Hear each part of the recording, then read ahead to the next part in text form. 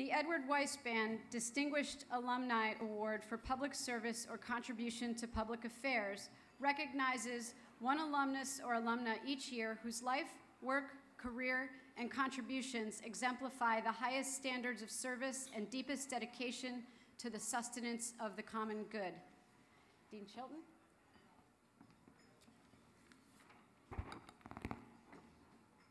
It is a great pleasure to introduce our honoree, Dr. Adam Fox.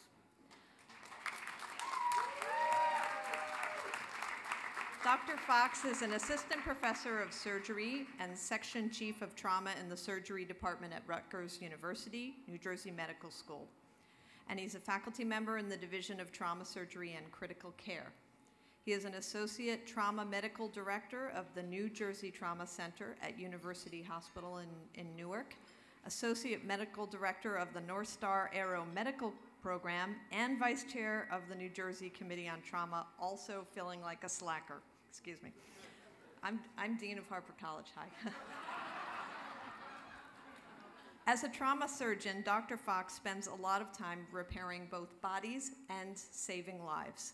The work is intense and demanding, I'm sure. University Hospital in Newark is the only level 1 trauma center for the region of northern New Jersey, handling more than 3,000 trauma cases a year. The Trauma Center is a leader in the advancement of trauma care in the nation, and Dr. Fox is at the forefront of that effort. You can even catch him in action on several episodes of the 2nd season of New York Med, a docudrama on ABC. We have a lot of talent in this room. Dr. Fox is committed to community outreach and education, both nationally and internationally. He's actively involved in medical student education at Rutgers and a member of the International Medical Surgical Response Team and Mobile Acute Care Strike Team of the National Disaster Medical System. Dr. Fox's love of teaching and delivering exceptional care extends beyond his work in the United States. He's provided surgical care and education on multiple medical missions around the world to help improve the lives of the underprivileged and enhance the quality of surgical services at health facilities. What really stands out to me about Dr. Fox is his passion and commitment to Harper College and Binghamton University. In 2012, he helped create the annual lecture series, A Day in the Life of a Doctor, where physician alumni return to campus to share their stories and offer pre-health students an honest perspective of the medical profession. I want my son to go one of those. Despite his busy schedule, each year he returns at homecoming to lead a panel of physicians and returns to campus on multiple occasions throughout the year to speak with students. He is active with Harper's Ferry, the student-run ambulance service on campus, and he was instrumental in bringing the Stop the Bleed campaign to the campus as well. His continuing dedication and commitment to public service and to the common good at home and abroad embodies the intent of Professor Weisband in creating this award. It is my sincere pleasure and honor to introduce the 2018 Edward Weisband Distinguished Alumnus Award for Public Service to Dr. Adam Fox.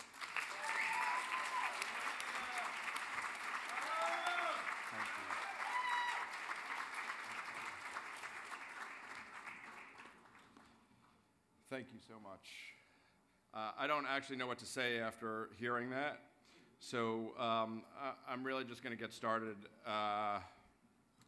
President Sanger, Dean Chilton, distinguished guests, alumni, and fellow honorees, good evening and thank you for being here on this amazing night, honoring not just individual achievement, but also the products of Binghamton University, a Binghamton University education that created everybody that you see in this room, which is just incredibly phenomenal.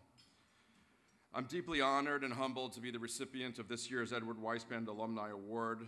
In fact, I first learned of it after a long flight from Israel and had to look twice at my email in my sleep-deprived state.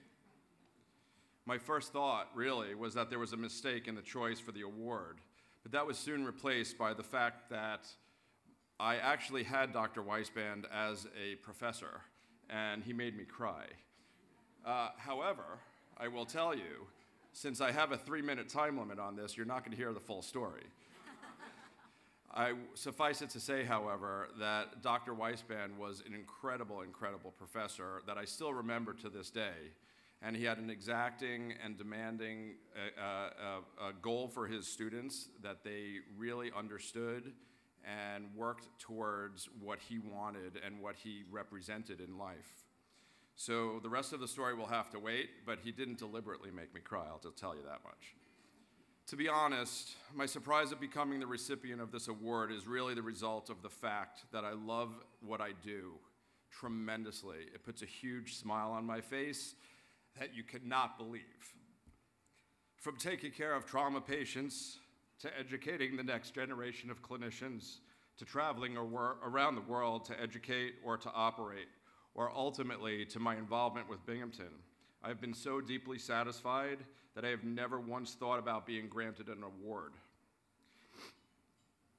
I've been privileged to have amazing role models and friends in my life, and their mentorship has helped me strive to an excellence where I don't want to let them down. Binghamton provides so many opportunities for their students, it's not at all a surprise to me that their graduates go on to accomplish some of the things you're hearing about tonight. I have way too many stories about Binghamton, several of which from my Shenango days. Thank you very much for eliminating my dorm. That I could go on for hours. But again, there's a time limit here. I've watched the videos from the past. In preparation for tonight, I did spend some time on the internet reviewing the contributions of Dr. Weisband and the awards recipients in the past. Seeing a professor of 50 years dedicated to public life, award winners who have started nonprofits providing medical care around the world, public servants, leaders in foster care and family life is truly awe-inspiring, and I am so proud to be joining this group of remarkable individuals. Finally, although my life and achievements were not accomplished in a vacuum, and there are so many people who help me do what I do, I would like to single out a few people for special thanks for helping me achieve some of what I've been able to accomplish over the years. The first is, I haven't seen him tonight, but Provost Donald Neiman, is he here? He's not here. I need to give a shout out to him for really inviting me to his office. I had no idea when I was a student even where the dean's office was, but I was invited to his office after a proposal made to bring an alumni lecture series to the school. And he took a chance on an alumni that he had no idea about, and we've been going strong for a large number of years now, bringing back physician alumni. If there's any physician in the room who wants to come back and speak, we'd be happy to have you. We do about 6 per year. I need to thank Michelle Jones of the school's pre-health office. Michelle has been really one of my relatively frequent contacts and instrumental in operationalizing the physician lecture series for the students. Where's Leah? Hi, Leah. So I need to thank Leah Jogerst. She's the director of constituent relations for Harvard College, and she takes my phone calls, my annoying phone calls, whenever I have a new idea to bring to Binghamton. She's the one who has to field them first, and she does it like a trooper. And she has really helped me along in bringing some of my ideas to fruition. So I really need to thank Leah. She is tremendous.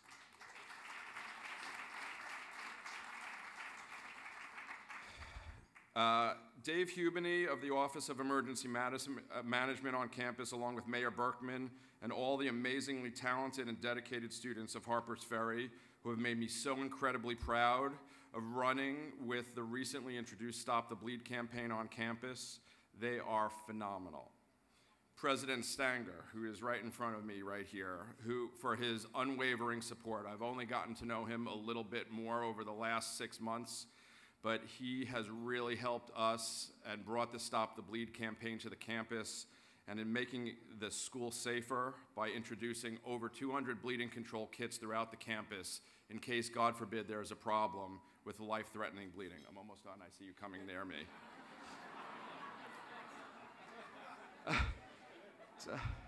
Dr. John Pryor, also a Binghamton alum.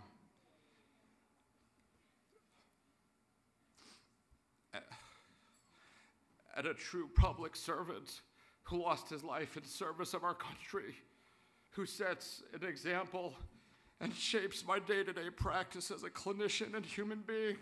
I need to reach out to him. My close friends, several of whom are sitting right here, Mike Sudnow, Robbie Cohen, and Becky, thank you so much for being here. Dean Chilton for nominating me. And lastly, to my amazing family, who could not even fathom not being here tonight despite the fact that I downplayed this event. My mother and father, without whom none of this would have been possible. Over the years, they have provided every form of support known to man to a son who often decided to take the longest road possible to get anywhere in life. To my brother and best friend, Stephen, there are no words to express my feelings. And to my wonderful sister-in-law, Andrea, and two amazing nieces, Jessica and Tali, thank you. Thank you for this honor, and enjoy the evening.